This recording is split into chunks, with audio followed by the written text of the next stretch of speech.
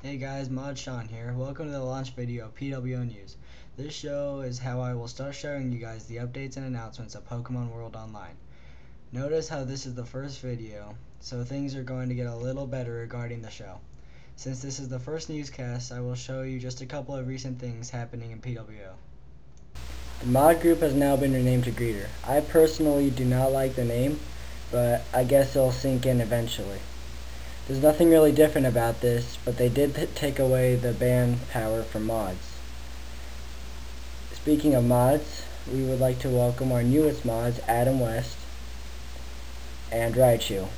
They will be a very good addition to the mod team. Shortly after the promotions of 2 new mods, we have also had promotions to new GMs.